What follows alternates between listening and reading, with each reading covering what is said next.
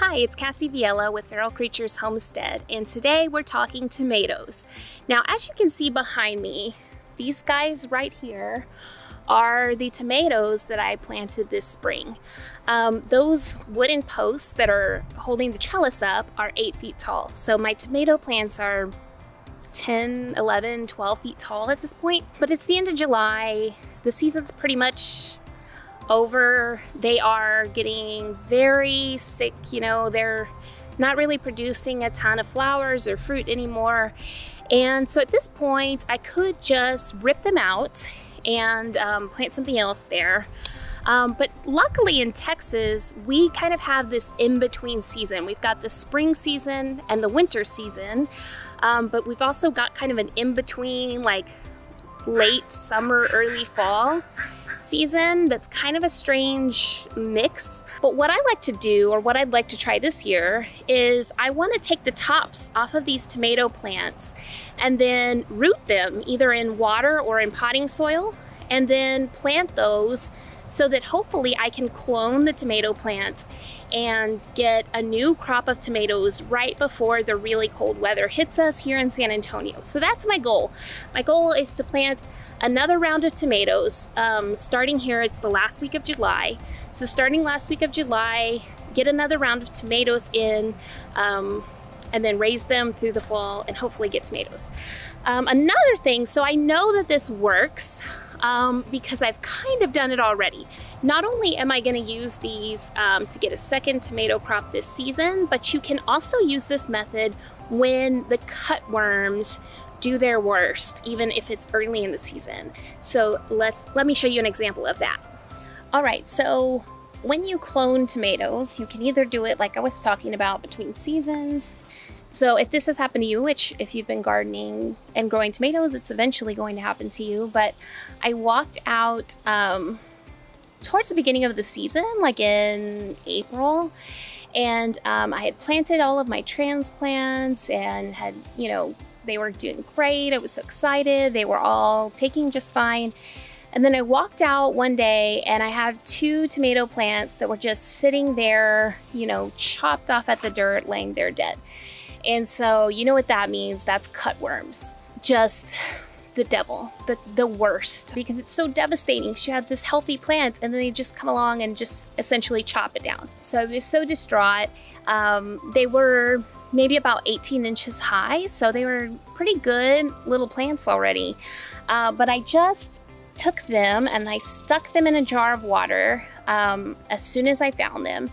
And then I let them sit in the water for a couple of days, and then I potted them. And so I potted one in this pot. This is one of them. I have not done what I'm supposed to, because look, it's grown out of the pot. I should have put it in the ground at some point. But just so you can see, I mean, this was essentially a goner because the cutworms had taken it out, and it's still growing fruit. And obviously it's grown into this pretty large plant, probably about 3 feet high. So it's not as large as the other tomatoes in the garden. It's not as large as its, I don't know, sisters. But it's not a totally wasted tomato plant. I have harvested tomatoes from it. And so if you walk outside, you see cutworms have destroyed one of your plants, your tomato plants specifically, then you can try this method to try to save that progress that you had going with that tomato plant, because it is just soul crushing to throw a plant away because a cutworm took it out. So what I'm going to do first here is I am going to cut off the tops of the tomato plants. Now, you would not want to do this earlier in the season, because when you cut the top off the tomato plant, it's not going to grow anymore. It's not going to grow any higher. Some of the suckers might grow, but that main, it's not a trunk, but the main trunk of the tomato plant, you want to make sure you don't cut that off until it's completely done doing what it's going to do. But I think we're done. I think we're reaching the end of what these plants can do. And so I'm going to go ahead and take the tops off. I'm going to cut about a foot to 18 inches and then stick them in some water. I'm going to run an experiment here with you guys. So the ones that I saved from the cutworms, I actually stuck in a jar of water and root stimulator first.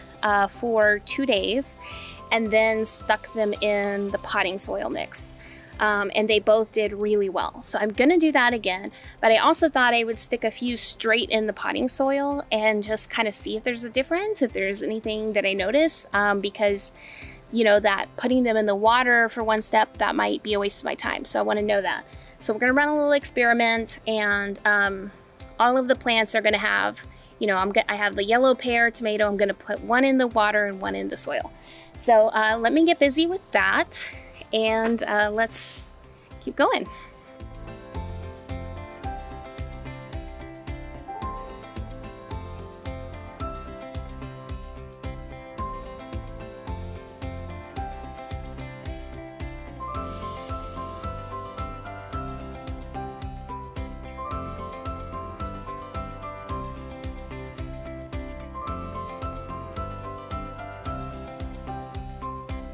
Okay, so we have taken the tops and some of the suckers off of our huge tomato plants, and I stuck them all in water.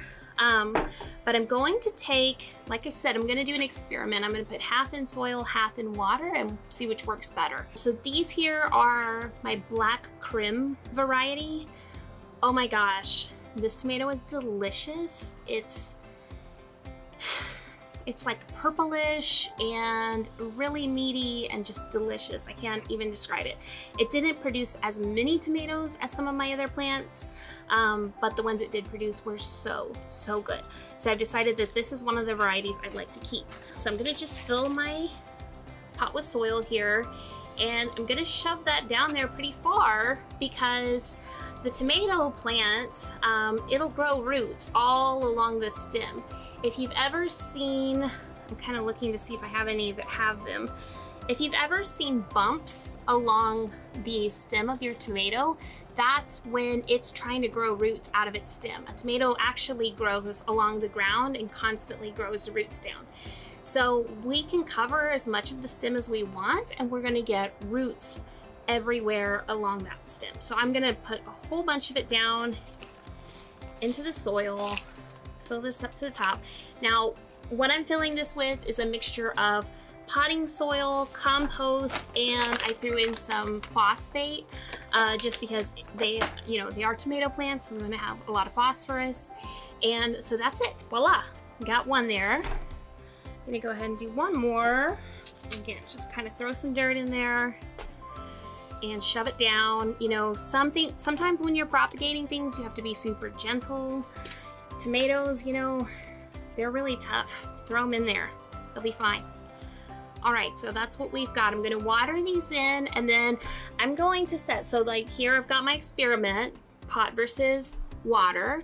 I'm gonna set these out. After a couple of days, I'm gonna put the ones in the water into pots. I might leave one in the water just to kind of show you those bumps that I'm talking about. If I remember to do that, I'll put a little clip here. And then we'll see how they do. Hopefully it'll be a success like the ones that my cutworms cut down earlier this year, and we'll be eating tomatoes again in the fall.